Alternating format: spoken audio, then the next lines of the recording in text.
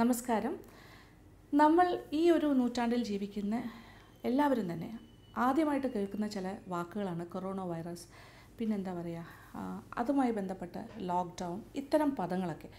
അപ്പോൾ ഈ ഒരു റിയാലിറ്റിയുമായിട്ട് ഇതൊരു സത്യമാണ്, നമ്മളത് ജീവിച്ചു പോവുകയാണ്. അപ്പോൾ ഈ റിയാലിറ്റിയുമായി നമ്മൾ പൊരുത്തപ്പെട്ട് വരികയാണ്.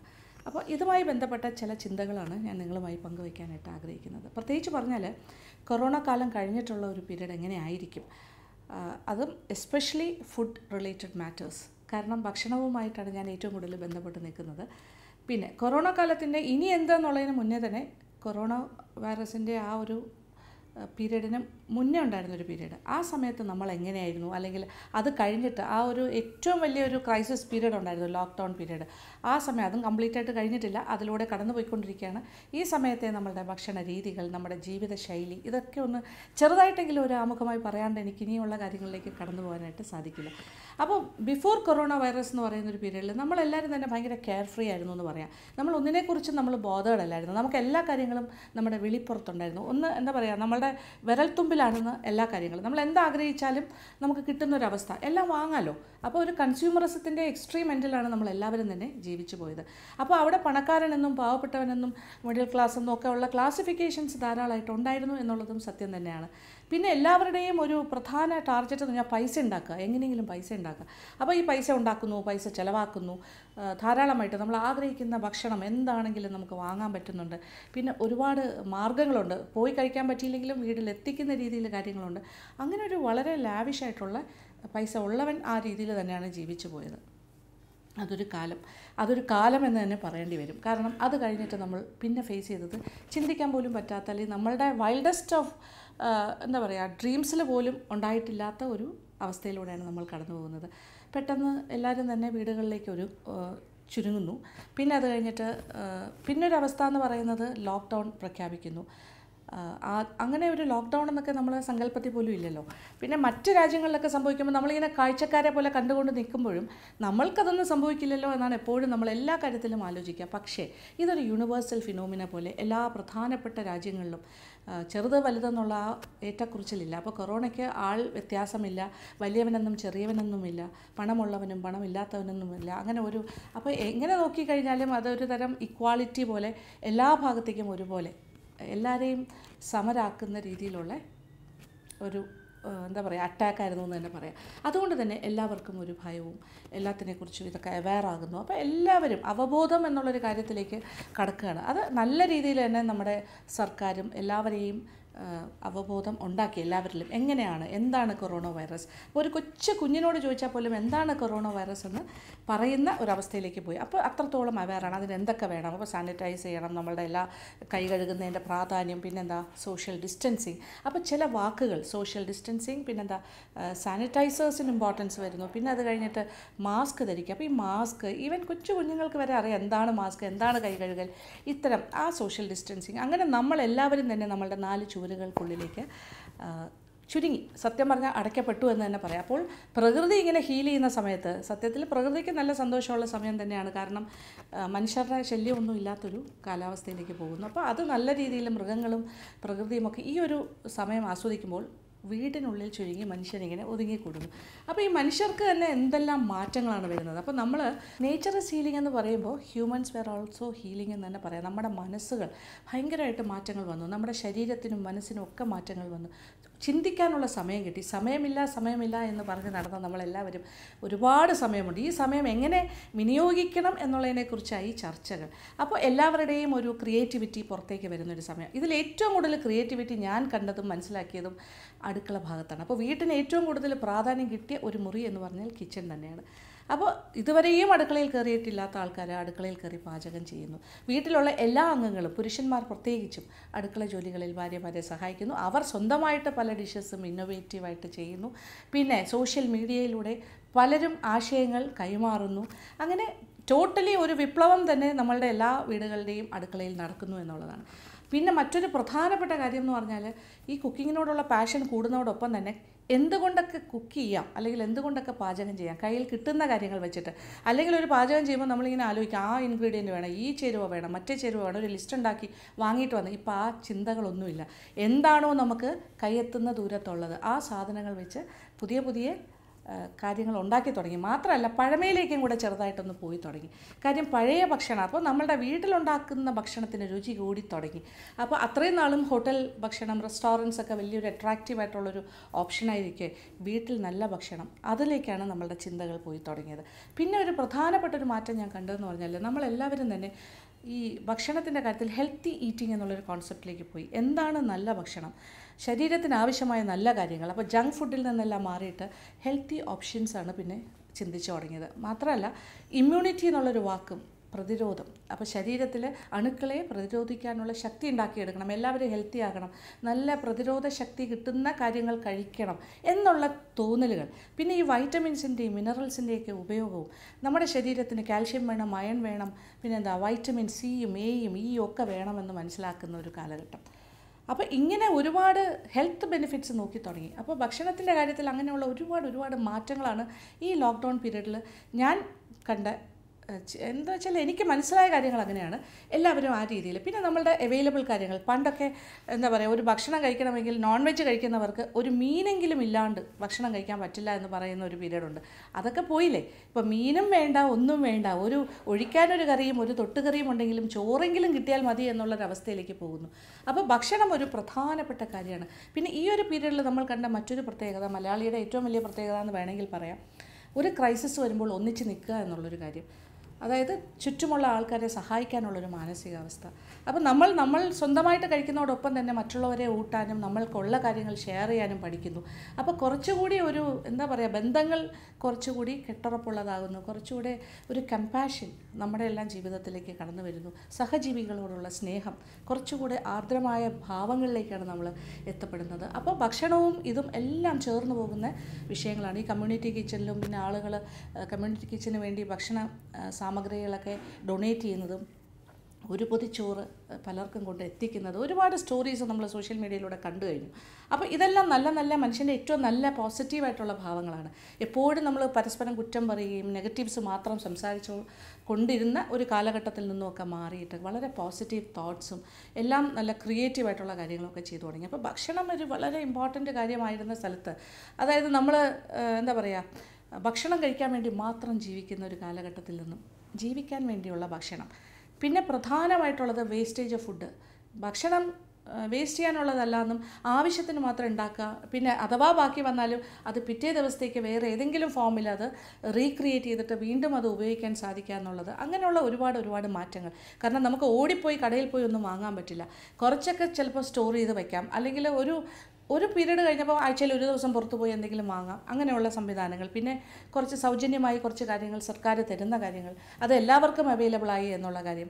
ചോറാണെങ്കിലും ഇപ്പോൾ ചോറ് വയ്ക്കാനുള്ള അരിയും പിന്നെന്താ പറയുക കുറച്ച് ധാന്യങ്ങളും അങ്ങനെയൊക്കെ കിട്ടി തുടങ്ങിയപ്പോൾ, അപ്പോൾ നമ്മളുടെ ഡയറ്റിൻ്റെ ഭാഗമായിട്ട് ധാന്യങ്ങൾക്ക് ഒരുപാട് പ്രാധാന്യം വന്നു.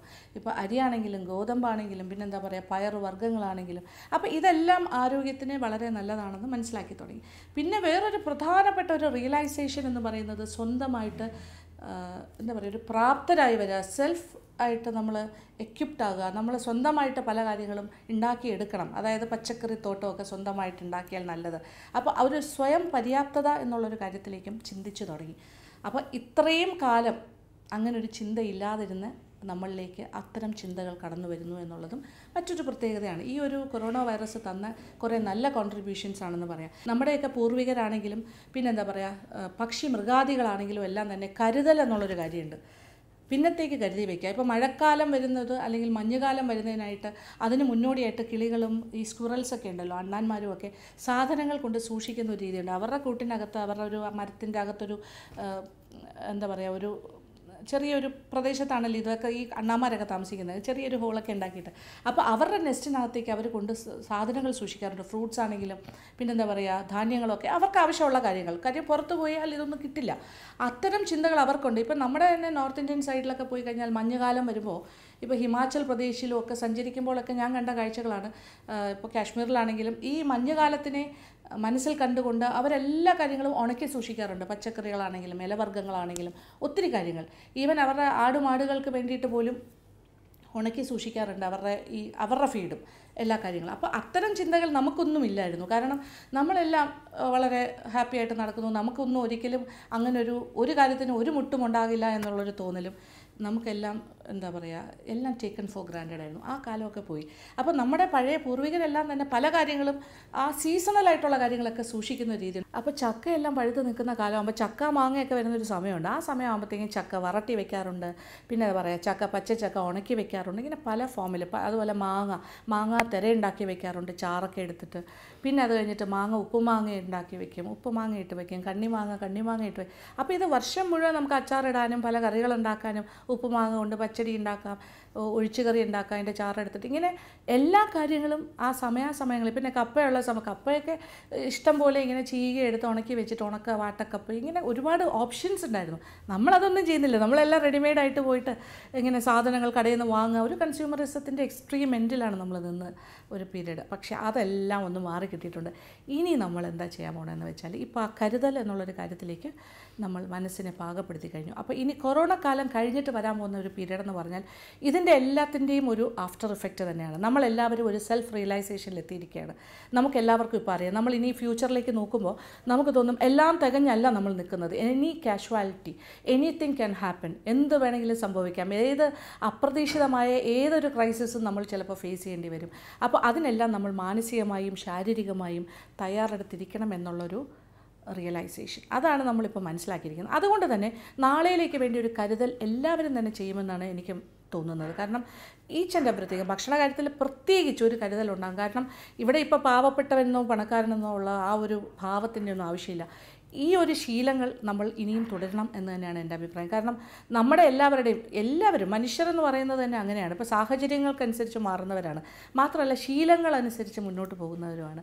ഇപ്പോൾ ഓരോ ശീലങ്ങൾ ജനിച്ച ഉടനെ ഉണ്ടാകുന്ന ശീലമല്ലല്ലോ നമ്മൾ പിന്നെ മുന്നോട്ട് പോകുമ്പോൾ. ജനിക്കുമ്പോൾ ഒരു ശീലവും ഇല്ലാതെ വരുന്നു. പിന്നെ എങ്ങനെയാണ് ഓരോ ഭക്ഷണശീലം വരുന്നത്, അല്ലെങ്കിൽ നമ്മുടെ സ്വഭാവത്തിൽ ഉണ്ടാകുന്ന മാറ്റം? നമ്മൾക്ക് കിട്ടുന്ന ശീലങ്ങളാണ്. നമ്മുടെ അച്ഛനമ്മമാർ നമുക്ക് എന്ത് തന്നാണോ, എന്ത് ഭക്ഷിക്കാൻ തരുന്നോ അതനുസരിച്ചിട്ടാണ്. നമ്മളൊരു വെജിറ്റേറിയൻ ആകുന്നതും നോൺ വെജ് ആകുന്നതും എങ്ങനെയാണ്, നമ്മൾ കഴിച്ച് ശീലിച്ചാലേ ഉള്ളൂ. അപ്പോൾ ആ ശീലങ്ങൾ നമ്മളിലേക്ക് അങ്ങ് ഉറച്ചു കഴിഞ്ഞാൽ അതനുസരിച്ചിട്ട് മാറ്റങ്ങൾ വരും. ഇപ്പം നമ്മൾ കുറേ നല്ല ശീലങ്ങൾ പഠിച്ചു കഴിഞ്ഞു. അപ്പോൾ ഇനിയുള്ള കാലങ്ങളിലും എനിക്ക് തോന്നുന്നു കൊറോണ വൈറസിൻ്റെ ഈ ഒരു പീരീഡ് കഴിഞ്ഞാലും നമ്മൾ ആ നല്ല ശീലങ്ങളിലേക്ക് തന്നെ പോകും. പ്രത്യേകിച്ച് പറഞ്ഞാൽ പേഴ്സണൽ ഹൈജീൻ, ശാരീരികമായി വൃത്തിയായി നമ്മൾ നമ്മുടെ ശരീരത്തിനെയും കൈകളെയൊക്കെ സൂക്ഷിക്കുക എന്നുള്ള കാര്യം, ഇടയ്ക്കിടയ്ക്ക് കൈ കഴുകുന്ന ശീലം നമ്മളത് നമ്മുടെ ജീവിതത്തിൻ്റെ ഭാഗമാകും. അപ്പോൾ നിത്യചര്യയുടെ ഇപ്പോൾ പല്ല് തേക്കുന്ന പോലെ അല്ലെങ്കിൽ മുഖം കഴുകുന്ന പോലെ പുറത്ത് പോയിട്ട് വരുമ്പോൾ കൈ കഴുകുന്ന ശീലം മസ്റ്റായിട്ട് മാറും. പറയാണ്ട് തന്നെ എല്ലാവരും ചെയ്യും. അതാണ് ഒരു കാര്യം. പിന്നെ ഈ സോഷ്യൽ ഡിസ്റ്റൻസിങ്, ഇങ്ങനെ ദേഹത്ത് തൊട്ട് സംസാരിക്കുക അല്ലെങ്കിൽ ഏറ്റവും അടുത്ത് പോയി നിന്ന് സംസാരിക്കുക, അതൊക്കെ ഒരു പരിധി വരെ നമ്മൾ ഇനി കാര്യമായി സൂക്ഷിക്കും. പിന്നെ ഭക്ഷണത്തിൻ്റെ കാര്യത്തിലാണെങ്കിലും നമ്മളിപ്പോൾ ഒരുപാട് കറികളുണ്ടെങ്കിലേ ചോറുണ്ടുള്ളൂ. ഒരു തൊട്ടുകറി തന്നെ 2-3 എണ്ണം വേണം, അല്ലെങ്കിൽ അങ്ങനെ വേണം ഇങ്ങനെ വേണം, ആ ശീലങ്ങളൊക്കെ പോകും. നമുക്കിപ്പോൾ ഒരു ഒഴിക്കുന്ന കറിയും ഒരു 2 കറിയും ഉണ്ടെങ്കിലും നമുക്ക് കഴിക്കാൻ പറ്റും എന്ന് തന്നെ മാറും. അപ്പോൾ ഇനി നമ്മുടെ ഭക്ഷണശീലങ്ങളിൽ കുറച്ച് കൂടുതലായിട്ട് ഇത്തരം കാര്യങ്ങൾ ശ്രദ്ധിക്കാം. അപ്പോൾ പോസ്റ്റ് കൊറോണ പീരീഡ് എന്ന് പറയുന്നത് നമ്മൾ ഈ കൊറോണ വൈറസിൻ്റെയും ഈ ലോക്ക്ഡൗണിൻ്റെയും ഈ ഒരുപാട് സൂക്ഷിക്കുന്ന ഈ ഒരു പീരീഡ് കഴിഞ്ഞിട്ട് നമ്മുടെ സാധാരണഗതിയിലെ ജനജീവിതത്തിലേക്ക് പോകുമ്പോഴും നമ്മുടെ ദിനചര്യയുടെ ഭാഗമായിട്ട് നമ്മുടെ ഭക്ഷണ സംസ്കാരത്തിൽ കാതലായ മാറ്റം തന്നെ ഉണ്ടാകുമെന്ന് തന്നെയാണ് എൻ്റെ വിശ്വാസം. കാരണം ഇനി പുറത്തു പോയി കഴിക്കുന്ന കാര്യങ്ങളൊക്കെ കുറച്ചുകൂടെ ലിമിറ്റഡ് ആകും. പിന്നെ വീട്ടിലെ ഭക്ഷണത്തിനോടുള്ള ഇഷ്ടം കൂടിയത് കൊണ്ട് കൂടുതൽ നല്ല കാര്യങ്ങൾ നമ്മൾ വീട്ടിൽ തയ്യാറാക്കി തുടങ്ങും. പിന്നെ നമ്മളുടെ എല്ലാ കാര്യങ്ങളും പ്രത്യേകിച്ച് പറയാനുള്ള നമ്മുടെ ഭക്ഷണ സംസ്കാരത്തിൽ നമ്മൾ കുറച്ചുകൂടി മിതത്വം പാലിക്കേണ്ടത് വളരെ വളരെ അത്യാവശ്യമാണ്. നമുക്ക് എപ്പോൾ വേണമെങ്കിലും പല കാര്യങ്ങളും കൂട്ടിക്കൊണ്ടു പോകാം, പക്ഷേ കുറച്ച് കൊണ്ടുവരാനല്ലേ പാട്. അപ്പോൾ ഇപ്പോൾ നമ്മൾ കുറച്ച് കൊണ്ടുവന്നിരിക്കുന്ന ഈ ഒരു നല്ല കാലമാണെന്ന് തന്നെ പറയാം. ഈ ഒരു കാര്യത്തിൽ ഈ കുറച്ച് കൊണ്ടുവന്നിരിക്കുന്ന കാര്യങ്ങൾ കൂട്ടാതിരിക്കാൻ ശ്രദ്ധിക്കുക. അപ്പോൾ നമുക്ക് ഏത് സമയത്ത് നമുക്ക് ഏതൊരു കാഷ്വാലിറ്റിയും മുന്നിൽ കണ്ട് പോകാൻ സാധിക്കും. പിന്നെ ഭക്ഷണത്തിൽ നല്ല ന്യൂട്രിറ്റീവായിട്ടുള്ള കാര്യങ്ങൾ ഉൾപ്പെടുത്തണം. ഇപ്പോൾ ഇറച്ചി മീനൊക്കെ കഴിച്ചാൽ മാത്രമേ അത് കിട്ടുള്ളൂ എന്നല്ല. ഒരുപാട് വെജിറ്റേറിയൻ കാര്യങ്ങൾ, ഇലവർഗ്ഗങ്ങളൊക്കെ നമ്മുടെ ഡയറ്റിൻ്റെ ഭാഗമൊക്കെ, പാലക്കും ചീരയും മുരിങ്ങയിലയും ഒക്കെ നമ്മുടെ ജീവിതത്തിൻ്റെ ഭാഗമാക്കാം. പിന്നെന്താ പറയുക, പിന്നെ ഈ വെജിറ്റബിൾസ് ഇപ്പോൾ പല കളേഴ്സിലെ വെജിറ്റബിൾസ്, ഇപ്പോൾ മത്തങ്ങയല്ല നമ്മുടെ നാടൻ പച്ചക്കറികളുടെ കൂട്ടത്തിൽ കൊണ്ടുവരാം. മത്തങ്ങ പോലെയുള്ള കാര്യങ്ങൾ, പയർ വർഗ്ഗങ്ങൾ, ഇതെല്ലാം നമ്മുടെ അടുക്കളത്തോട്ടത്തിൽ ഉണ്ടാക്കാൻ പറ്റുന്ന കാര്യങ്ങളാണ്. പയറാണെങ്കിലും മത്തങ്ങയാണെങ്കിലും വെണ്ടയ്ക്കയാണെങ്കിലും അങ്ങനത്തെ കാര്യങ്ങളെല്ലാം നമുക്ക് തന്നെ സ്വന്തമായി കൃഷി ചെയ്യാൻ പറ്റുന്ന രീതിയിൽ ഓരോ വീട്ടുകാരും അതിനനുസരിച്ച് എക്യുപ്ഡ് ആകും എന്ന് തന്നെയാണ് എൻ്റെ വിശ്വാസം. എനിക്ക് തോന്നുന്നു അതിൻ്റെ മുന്നോടിയായിട്ട് ഒരുപാട് സ്റ്റെപ്സ് ഉണ്ടാക്കി തുടങ്ങിയിട്ടുണ്ട് പല വീടുകളിൽ. ചെറിയ തോട്ടമാണെങ്കിലും അത്രയും ആയാലും കുഴപ്പമില്ല, നമുക്ക് സ്വന്തമായിട്ട് സ്വയം പര്യാപ്തതയാകാം. പിന്നെ ടൊമാറ്റോ, ഇതെല്ലാം നമ്മുടെ ഡയറ്റിൻ്റെ ഭാഗമായിട്ട് വരുമല്ലോ. പിന്നെ ഫ്രൂട്ട്സും നമ്മുടെ ഡയറ്റിൻ്റെ ഭാഗമായി മാറും എന്ന് തന്നെയാണ് എനിക്ക് വിശ്വസിക്കാൻ തോന്നുന്നത്. കാരണം അതും വളരെ ഇമ്പോർട്ടൻ്റ് ആണ് ഡയറ്റിലെന്ന് എല്ലാവരും മനസ്സിലാക്കി കഴിഞ്ഞു. അതിലിപ്പോൾ എക്സോട്ടിക് ഫ്രൂട്ട്സ് തന്നെ വേണമെന്നില്ല. ഇപ്പോൾ ഓറഞ്ചും ആപ്പിളും തന്നെ കഴിക്കണം എന്ന് യാതൊരു നിർബന്ധമില്ല. നമ്മുടെ വീട്ടുമുറ്റത്ത് കിട്ടുന്ന കാര്യങ്ങൾ, ഇപ്പോൾ പപ്പായ ആണെങ്കിലും ഓമയ്ക്ക, അത് പഴുത്തതും പച്ചയും നല്ലതാണ്.